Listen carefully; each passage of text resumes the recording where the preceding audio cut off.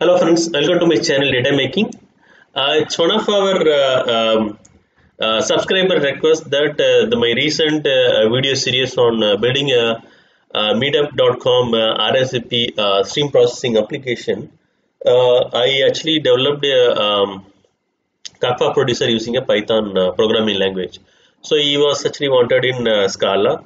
So I built a project. So basically, it's a simple Scala producer which actually takes the data from the stream API, which is Meetup.com is giving. So basically, it's a REST API. Okay, so how do you consume that REST API and take the JSON message and publish it to the Kafka topics? That's what we are going to do it in this video. So I built that project already. So I'll just open that project. I'll go to the let me minimize this recording window and I'll go to the IntelliJ IDE. I'm using the IntelliJ IDE, which is actually integrated development environment for building your Scala or Java projects. Okay, so you can actually use both different build tools build tools like SBT for simple build tool or Scala build tool, or Maven. You can use Gradle, different build tools. You can use it. You can just install the plugins and you can use it. So I used the SBT plugin. Okay, so what I'm going to do is basically I'll open this project, which is Meetup RSVP Kafka producer. Okay, so what happened is okay. So let me show you the build.spt file, which is actually a kind of like if you are if you are familiar with the Maven project, Maven based Java Scala project, so you will have a pom.xml, right?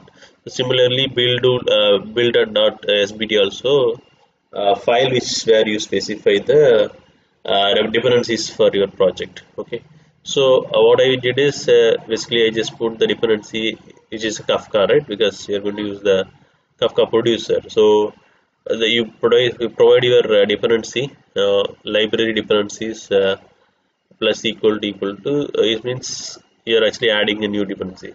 So this is a group ID which is org.apache.kafka and the artifact ID is Kafka and the version is 2.3.1. You just provide this. You can just go to the SBT and you can just do refresh to download the dependencies. Click on this. Okay, so once this is done, then you will be able to see the dependency jars in the external libraries, all this Kafka related jars. Okay, so these are the main jars which we are going to use it. The Kafka and Kafka client. Okay, so this is for your information, and then you will have that you need to have a JDK installed. Okay, so then I created a Java object class. Okay, now Scala object. Now what I'm going to show is, before going through this, let me start the Kafka server. So I already installed Kafka in my local machine. So if you want to install, just to follow me other video where I just installed Kafka in my local Windows machine, as well as you can also watch other video how to set up the IntelliJ IDE on your laptop. Okay, so now let me start the to start the Kafka server. Before that you need to start the Kafka Zookeeper server or component. Okay, first I'll start the Zookeeper. Once that is started, I'll just go and start the Kafka server as well. So I'm going to use this command line consumer to check whether the data is being published correctly from our Scala application. So this is started at 2181 default port number. So I will start here the Kafka server. Excuse me. Okay, so it is going to start this. So it is started the server. Okay, starting.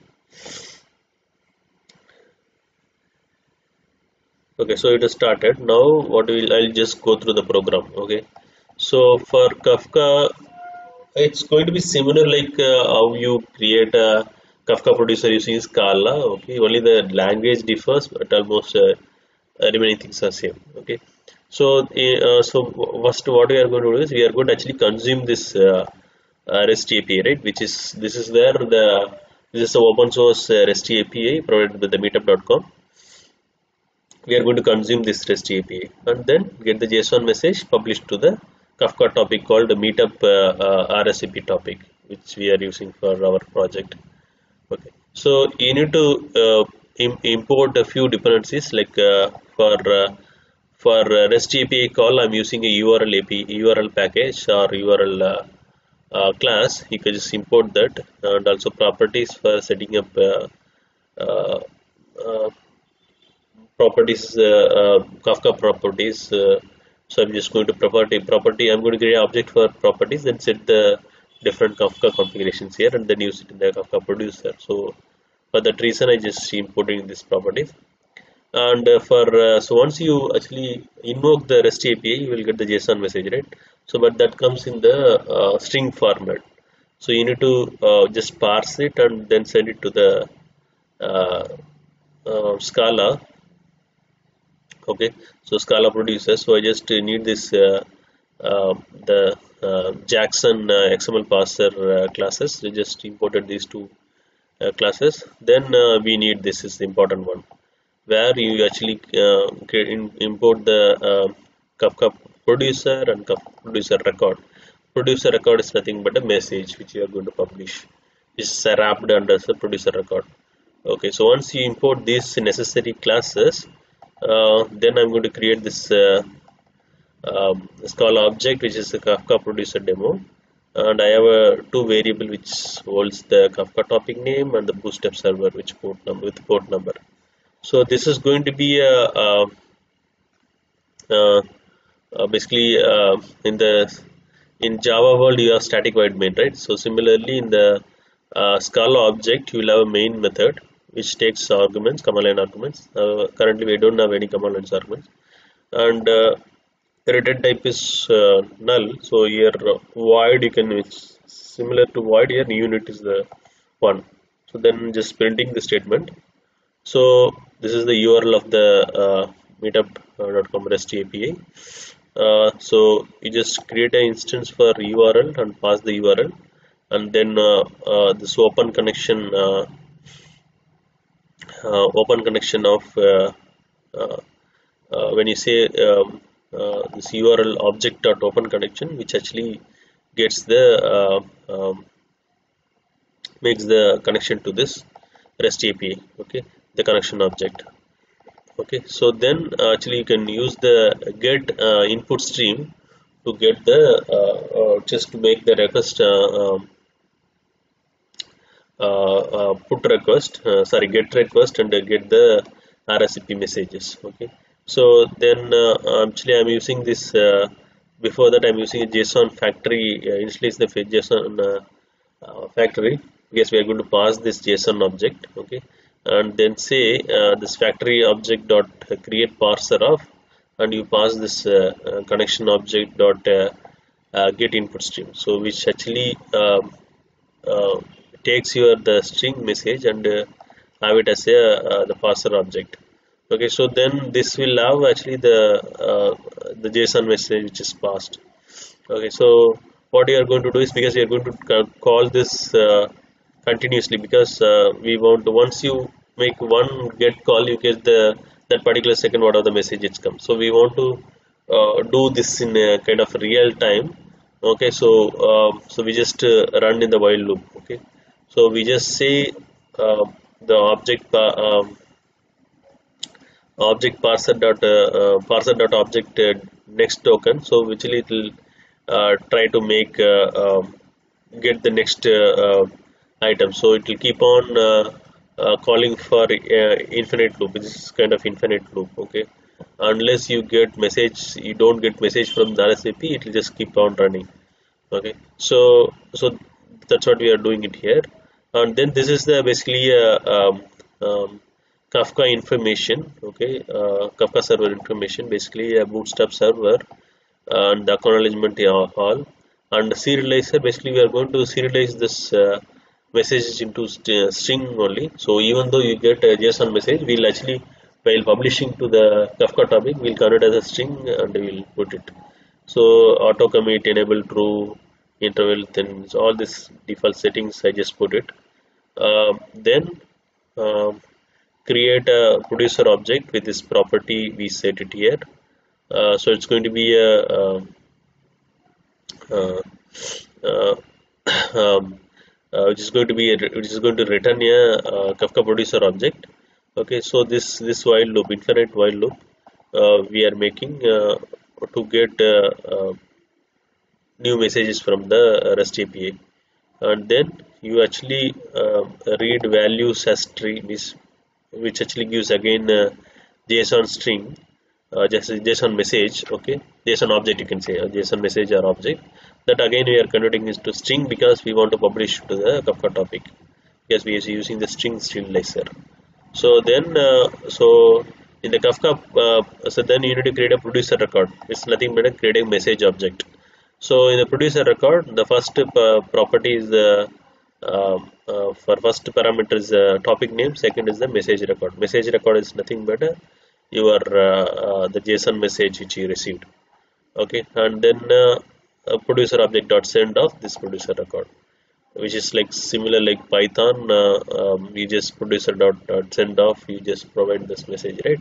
Similarly, it's almost similar to your Python producer, just language syntax differs and different packages we are using. And then once this is going to be a infinite loop. Once this is probably it is complete, and then it will create you are closing the producer object and closing it.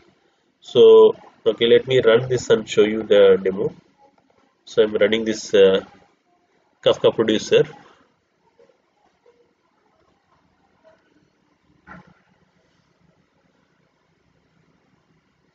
Okay, so it has started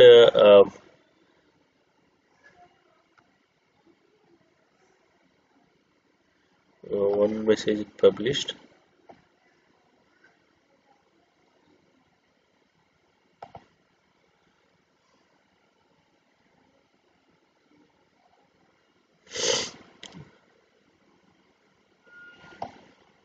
Okay, so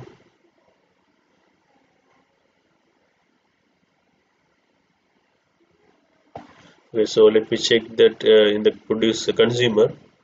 Okay, so I'll come here. I'll run the consumer. Okay, the command line consumer. Okay, so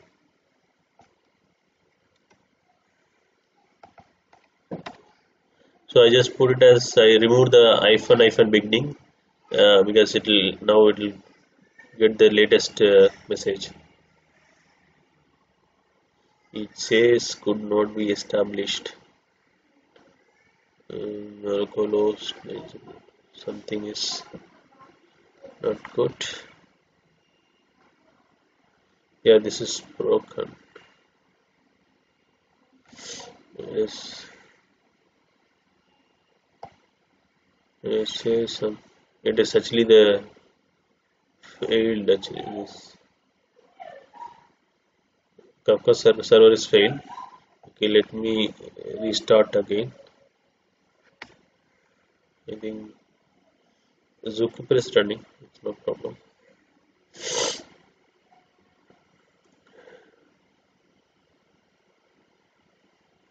Okay, so again we'll start this.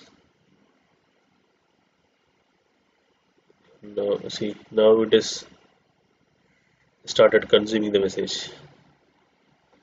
So here it started publishing the message.